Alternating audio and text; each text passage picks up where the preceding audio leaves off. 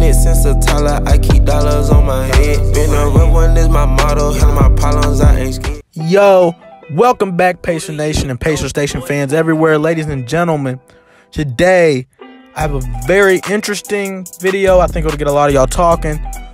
Just about some stuff I've been seeing go around the internet that I thought was just a rumor, but now apparently, based off what I'm reading, this is true. So, superstar Laker forward Anthony Davis, right? We all know him. He's a superstar in the league, top 10 player in the league.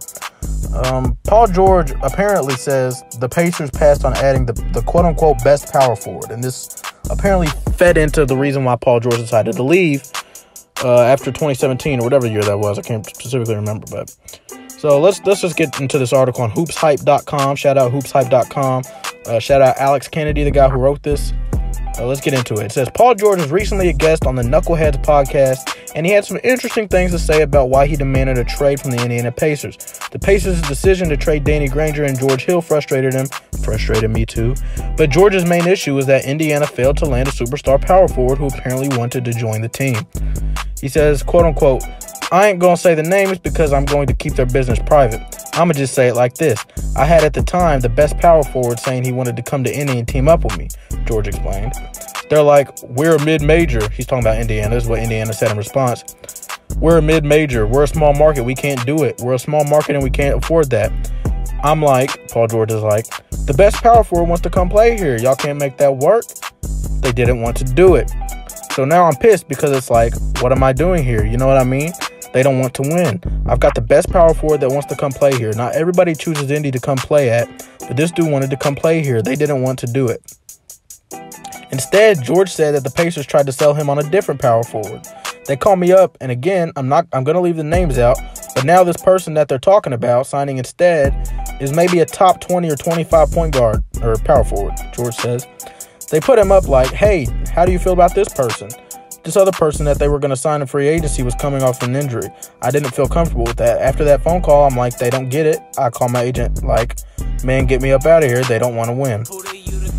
So my take on this whole situation, first and foremost, do I think if Paul George and Anthony Davis were to play in Indiana together, they would have a finals? No, I don't. I believe LeBron still would have had them. And if LeBron didn't, I feel like Golden State would not have allowed them to win a finals championship together if they were to come here. Could they have won it last year, though, actually? When Kawhi won it with the Raptors? I think it's very possible. I think Anthony Davis and Paul George together could have beat the Raptors in the Eastern Conference Finals if they would have played them last year, hypothetically, and ultimately beat a injury-riddled Golden State team. I think that is possible. If they could have won it in 2019. That finals championship is possible, but I don't think they would have won one by now. How do I feel about Paul George leaving because of this? I totally feel him.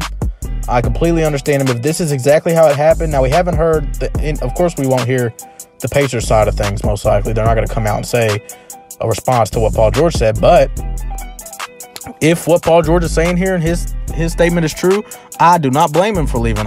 Just because we're a small market in a small place and etc. doesn't mean we can't have major players here. How else are we going to win a championship? You know what I mean? So I totally understand why Paul George would want to leave if this was the case, and I honestly don't think he's lying. I don't know why he would lie, and it would make sense that he would wait this long to say something about it, so that it doesn't make its way around mainstream media too much. But again, I totally understand Paul George if he wanted to leave, and I'm kind of mad at the franchise if we really said no to Anthony Davis wanting to come.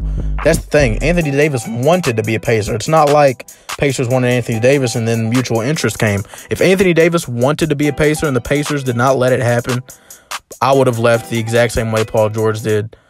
The exact same way. No different. I would have walked out. I would have hit my agent. I would have said, yo, get me up out of here. But again, I don't think they would have won a finals together. If they were, I think Anthony Davis would, if he stayed on the Pacers, if he came to Indiana and stayed here for years and years at a time and got to a few Eastern Conference Finals, maybe finals, led the league, got a couple Defensive Player of the Years along the way or something like that, I think Anthony Davis would have ultimately became the best Pacer in franchise history. His competition would only be Reggie Miller, and I don't think it would be very hard to pass up Reggie Miller's legacy in comparing other franchise's best player, it's not that hard to pass up Reggie Miller. It's hard to pass up a Larry Bird if you're on the Celtics. It's hard to pass up a Magic Johnson or Kobe Bryant if you're on the Lakers. It's impossible to pass a LeBron if you're on the Cavs. But if you're in Indiana, it's not impossible to pass up Reggie Miller in the heart of Indiana fans. But yeah, I just wanted to come on here and chop it up with y'all. I saw this rumor floating around all week, and once I saw this article, I had known that maybe this really did happen. I wanted to hop on here and talk. I think it's a very interesting topic and get a lot of y'all's thoughts twirling. There's no reason to really think about it now, honestly, because it didn't happen, and Paul George is happy with Kawhi right now, etc., and Anthony Davis is happy with LeBron. They're now enemies. However, it's cool to feel like there was a big superstar in free agency that wanted to come to Indiana. It feels good.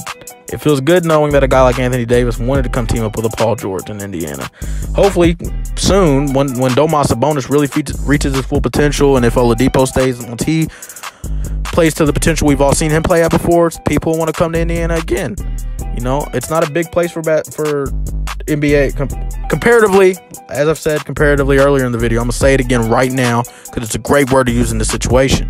Comparatively, Indiana is not a huge basketball franchise. The Indiana Pacers are not a huge basketball franchise.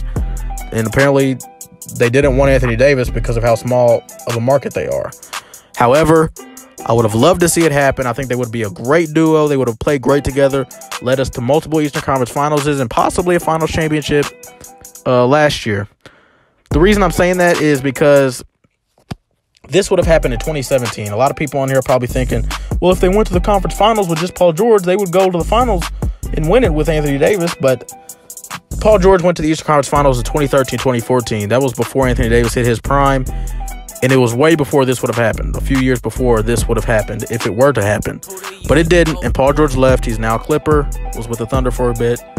And I still think we won the trade, the Paul George trade. I think Victor Oladipo and Domas Sabonis have proven that they can make up for what Paul George gave us.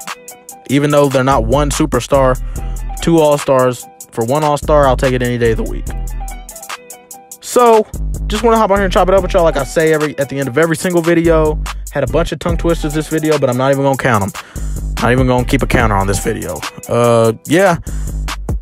Drop a comment below, subscribe, follow us at PACERSTATION on Facebook, Twitter, and Instagram.